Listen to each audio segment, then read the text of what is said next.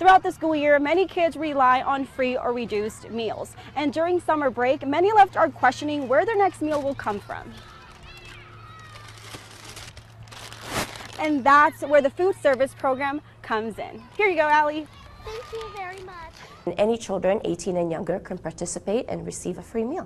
You're so welcome. The summer food service program offers free healthy meals throughout parks in the Treasure Valley during lunch hours in hopes of filling the void when school meal programs are not operating. We play and then we eat at 12 because the food's at 12. AJ Flores tells me he has been grabbing a free meal for a few years now. It lets us get out of the house, it lets us have more fun, and it lets us just be outdoors. AJ's mother, Anais, says she's grateful for the program and brings her kids daily to grab a meal. They qualify for reduced lunches during the school year and says it's great to be able to get that financial break during the summer break. If you have 2 jobs, you don't qualify for hardly anything, so it's we've fallen into that, where both parents have to go out of the home and work, so then you don't really get the breaks that you used to get.